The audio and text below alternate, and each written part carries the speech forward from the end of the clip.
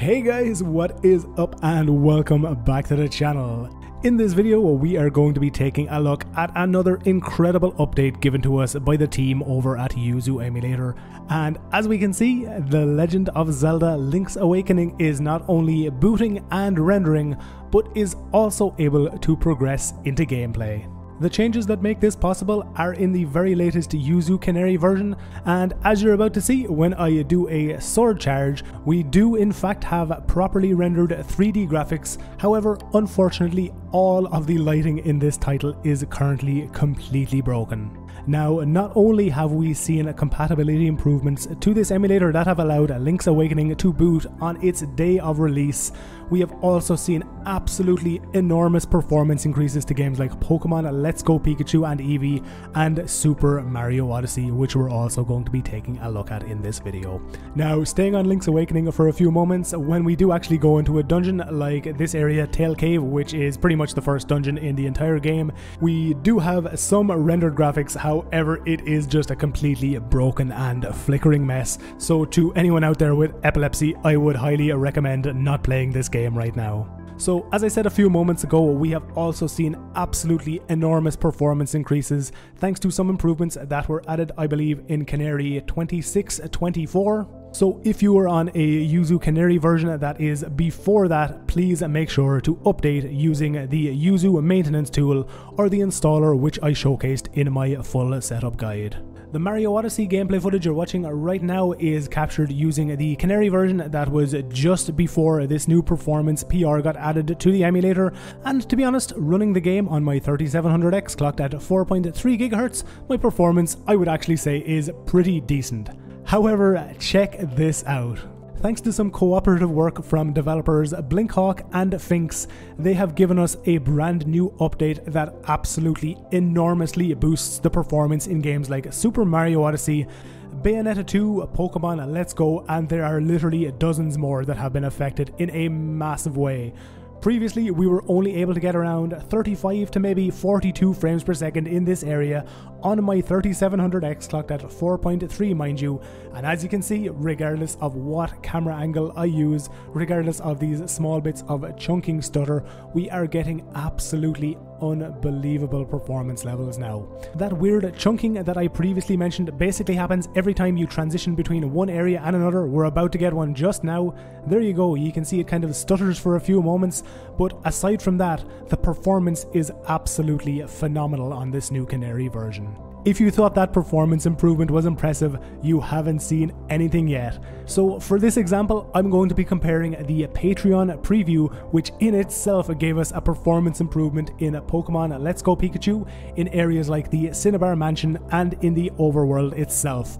In this build, you can see in this mansion we're only able to run the game at around 20 to 22 frames per second from time to time, and to be honest, for most people this would be a fairly playable experience. However, the Yuzu devs are well aware that not everyone's going to be using a 3700X or 8700K, so let's take a look at another insane performance improvement given to us by Blinkhawk and Finks. And no, your eyes are not deceiving you. In this brand new update to Yuzu's Canary version, they have given us an almost 400% performance improvement. To demonstrate this, I've obviously had to unlock my frame rate, which makes the game speed up, but this is just an absolutely incredible update. As I said, if you are on any of the older Yuzu Canary versions, please make sure to update to your latest. On top of these drastic improvements to our performance, we've also seen some improvements to the graphics. These improvements come in the form of these small bits of debris and falling leaves in front of the screen, and also the now correctly rendered light shafts in Viridian Forest. In Pokemon Let's Go and Super Mario Odyssey, these improvements are not just kingdom or area specific.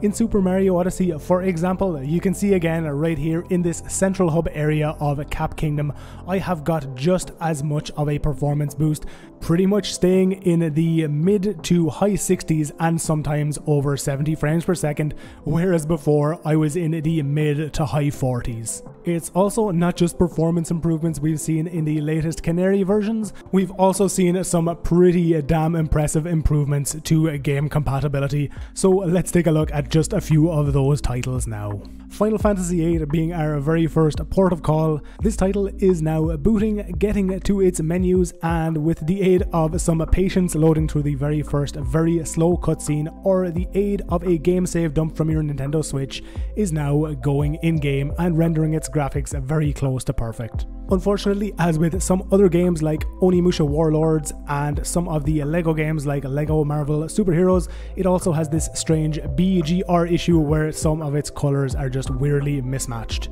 Audio-wise, the game is also pretty broken, as with many other titles on this emulator, so until that's fixed, I would have to say that this game is probably not playable, or at least not enjoyably playable right now. Next up on our list of games for improved compatibility, we have Super Mario Party.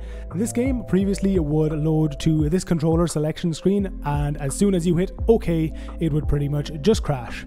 However, in the latest Yuzu Canary versions, it no longer crashes and even progresses to its intro menu and also its character selection screen once you've pressed SL and SR. Now, while this title will actually progress further and go into gameplay, the graphics are pretty damn broken, as you can see on the 3D rendered character model just there. This is in fact in-game gameplay footage, and similarly to what we saw in Link's Awakening, it is just completely broken with pretty much only the UI elements showing. Our next game for boosted compatibility is one I know you guys have been waiting for a long time. Tetris 99 is now booting and goes in-game on Yuzu Emulator. Now, while it does have fairly decent performance in these menus, its performance when you actually go in-game, and especially when all of the other CPU players get loaded in, is pretty damn terrible. And on top of this, it doesn't render anything unless you activate the accurate GPU emulation option within the Emulation, Configure and Graphics section. Gameplay and playability wise, it's pretty damn terrible, running at only around 10 frames per second, and similarly to Cadence of Hyrule featuring The Legend of Zelda, it is very GPU demanding, using about 80% of my 1080 Ti's utilization right now. As I said, tons of games have seen massive performance improvements, just like Pokemon Let's Go and Super Mario Odyssey, and Super Smash Bros. Ultimate is just one of those titles. Unfortunately though, at time of making this video, Smash Ultimate is still not considered playable. As before, if you move around in gameplay in any other way other than jumping like you're seeing me do right now, your game's just going to freeze, softlock, or just completely crash outright. Regardless of any of that, it's still really cool to see performance getting improved, since when this game eventually does become playable, its performance should be very, very good at that stage. Yet another game that has seen a pretty big graphical and performance upgrade in the latest few Canary versions is Pokemon Tournament DX. Now, unfortunately, since transform feedbacks still are not implemented in Yuzu, we still do not have rendered player or character models or Pokemon models, whatever you want to call them, but performance has, as you can see in the bottom right hand corner, dramatically improved, jumping from around 30 to 35 frames per second up to well over 60 or 70 practically at all times. As with Super Smash Bros. Ultimate, once Pokken Tournament DX gets graphically fixed, this game should also be in an absolutely awesome place playability wise. The final game we're going to be taking a look at in this compatibility guide is Hyrule Warriors Definitive Edition, and as we can see in gameplay, it has seen an enormous boost graphically in the latest Yuzu Patreon preview.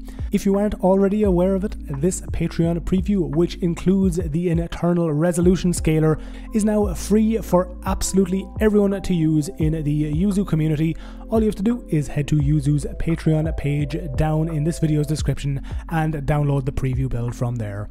This build allows you to use the new experimental resolution scanner. Once your games are scanned, you're going to be able to play them at resolutions like 1440p, 4K, or even 8K if you wish to do so. This Patreon preview build also has a lot of graphical fixes which should be merged into Yuzu Canary in the next few days, and hopefully we will also have the resolution scanner in Canary before long also. But just look at how awesome Hyrule Warriors now looks on Yuzu. Obviously, we still have some graphical issues like these transparency issues on the trees and foliage, and the game is currently only running at about 15% at 9 or 10 frames per second, but it's still damn good progress considering that previous to this, Hyrule Warriors was just a completely black screen with absolutely nothing rendered. Once this game becomes more compatible and gets a little bit more performance, it should become the best place to play Hyrule Warriors on any emulator. As I said, if you wish to try out this Patreon preview build, you'll find a link for it down in this video's description. While you're there, I would also ask you guys to please consider pledging and supporting these guys. They are creating one of the fastest growing emulators for any modern console ever, and in my honest opinion, I think these guys should be getting 10 times the amount of support than they currently are. In the next few days, we should also be seeing even more improvements to Yuzu in its Canary builds, and as soon as any of that stuff is added, I will let you guys know as soon as I possibly can. For now though, that is going to be the end of this video. Before I go, I also want to give a massive thank you to all of my own Patreon supporters over on my Patreon. You guys are absolutely awesome, helping me to pay for things like power bills, internet bills, water bills, all the games that I require for testing in videos just like this one, and absolutely everything else responsible for the maintenance and running of a YouTube channel. If any of you want to help with these kind of videos and the day-to-day running of BSOD gaming, please consider heading to my Patreon link down below and pledging or donating to support. As I always say guys, these pledges or donations are absolutely not a requirement to get help from me here either on YouTube or over on my Discord server, for which you will find a link down in the description if you do need any help, but they are massively appreciated, and as I said, really do help with the day-to-day running of my channel. If you enjoyed this video, please remember to also hit the like button down below, and if you enjoy these kind of videos, please also consider subscribing and hitting the bell icon so that you get notified whenever I upload and release a brand new video. Once again guys, thank you very much for watching, have a great day, and I will see you all in the next one.